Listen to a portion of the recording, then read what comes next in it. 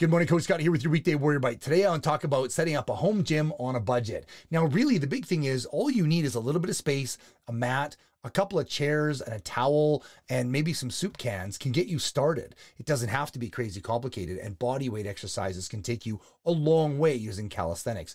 From there, my favorite addition is really inexpensive, and that's a toner band. A toner band is two handles with a rubber shock cord in between, and you don't want to get what we call naked toner bands, rubber bands. You want the ones that are covered in like the nylon scrunchie. They're safer in case they break.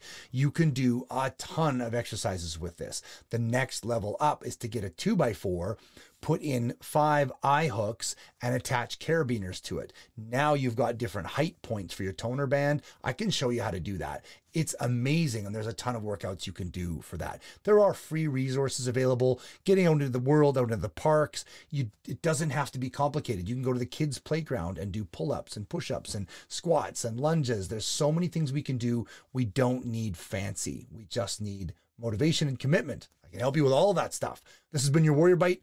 Have a great day.